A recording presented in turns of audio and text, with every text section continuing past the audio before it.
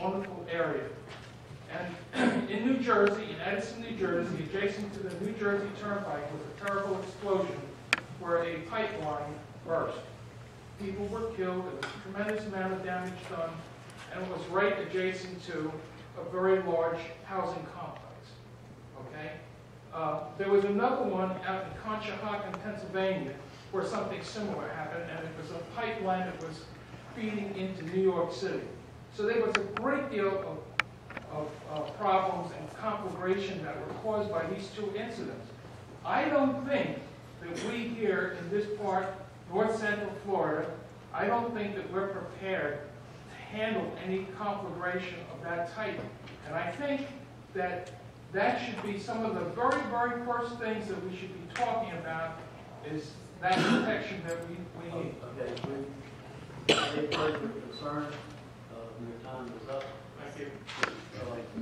Does anybody have any comment or something on these statements? The safety part, I mean, he makes a good point, safety should be number one.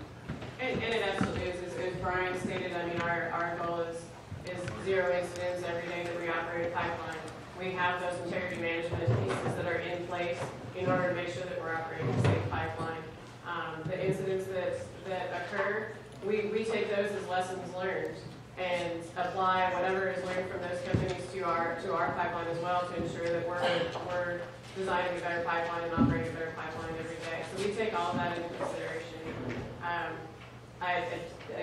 It is part of our culture, and that is something that we take very seriously. So,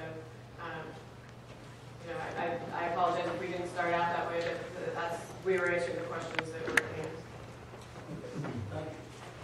And this was going to be part of my opening statement, but everything's changed. So here's our core values for this gentleman. Minimal impact to people and communities. These are Sable Trail core values, as is here. Technically superior and effective safety practices. Environmental sensitivity and protection. Respect for landowners and communities. Relentless attention to best practices in everything we do. And responsibly deliver natural gas in accordance with our regulatory and commercial obligations. This is what we live by every day. Okay.